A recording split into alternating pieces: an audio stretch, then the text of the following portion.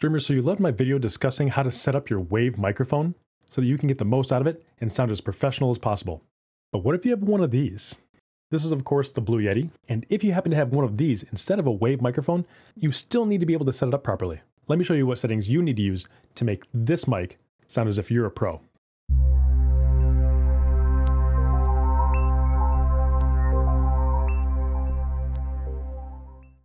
So the first thing you're going to need to do is to download the correct software that you're going to use to set up this microphone. You're going to want to download the Logitech G Hub software. But Smash, that's Logitech software. What does that have to do with the Blue Yeti mic? Let me show you. Once you go to the Logitech G Hub page, you'll notice that there's a blue icon on the top left. That's right, Logitech has integrated Blue software into the Logitech G Hub software. So once you've downloaded and installed the software, and you've plugged in your Yeti microphone, the Logitech G Hub software will automatically detect that you have a Blue Yeti microphone. To configure it, simply click on the microphone. Once here, you'll see an assortment of tools, effects, and it even integrates with NVIDIA Broadcast to help reduce noise and room echo. But let's get down to the settings that I think that you should enable.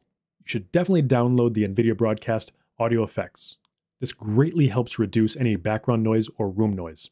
Next, under Blue Voice, you'll see that it has an equalizer. Set the EQ to your liking. This will be different for everyone.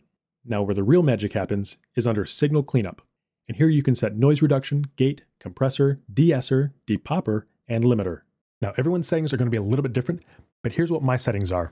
I set my noise reduction to about 20 decibels, gate at -37. This is because I have a bit of a noisy room. My compressor is set to -29. My de-esser is at -40.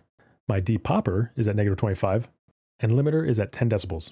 Now, these are great starting numbers, but you're going to want to adjust them to your liking, your space, and your voice style.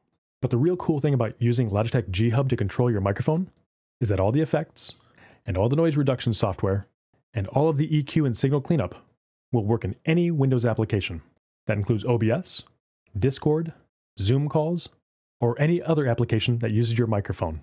So now I bet you're wondering, Smash, which microphone is best? The Wave or the Yeti microphone? Well, you tell me. I've switched back and forth between both at least a dozen times. Watch the video again and find out which is which.